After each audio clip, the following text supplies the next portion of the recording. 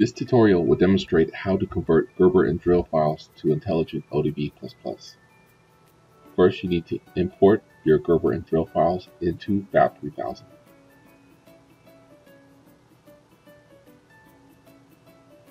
You'll notice here is a perfect opportunity to assign the layer types such as top, bottom, drill, mask, and others.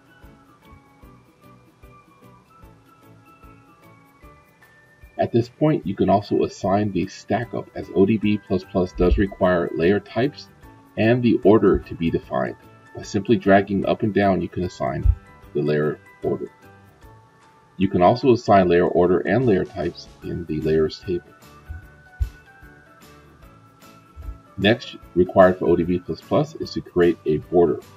You can either draw a border, or you can use the embedded tools such as automatic border detection or border selective, which will create a single outline border. Your border may also contain inner cutouts, which also must be closed continuous boundaries.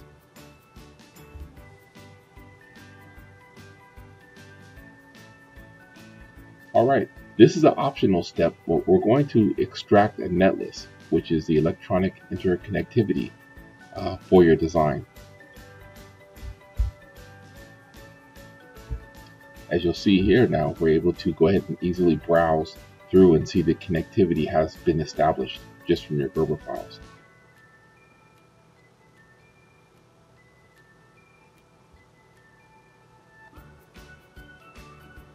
Alright, now here's the optional part that is a bit time consuming, and that's to generate components. First, we're going to show you the shortcut. If you happen to have an IPC netlist file, you can simply import that netlist file into your Fab 3000. And once you've imported the netlist file, you can use the command called convert to components, which will extract all the component information that's required, which can be a big time saver if you do have that available. And as you'll see here, convert, and basically all components have been defined. However, in this tutorial, we're going to demonstrate again how to generate the components just with simply Gerber files. So back to our original design, we'll just turn on the silkscreen layer. Turning on the silkscreen layer is optional. If you would like to use the outline that comes with the components, we recommend selecting the silkscreen layer objects. However, if it's not important, silkscreen layer is not required. So what you'll do is you'll select the footprints for a single component. Use the command build part, verify pin 1, and at this point, simply verify OK, and all similar components will be automatically detected. We'll make this yellow to make it a little easier to see that part. And then you just repeat the process for all different types of components on your board. Generally, this is a 5 to 10 minute process for a medium-sized board. For a small board like this, it's done within a few minutes. In any case, just repeat that process. Now what you'll need to do is simply assign the reference designators. And again, these are all optional processes that you can do. Just type it in there and just repeat for the remaining components.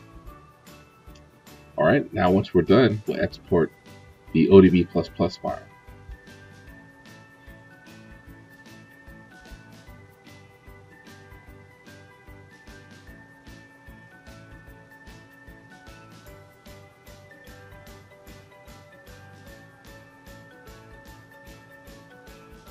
Now let's view this inside the Mentor ODB++ viewer. You'll see the components are there, pin 1's defined, paste layer, and basically everything that's required to have an intelligent ODB++ data with the nets, the components, and anything else you require.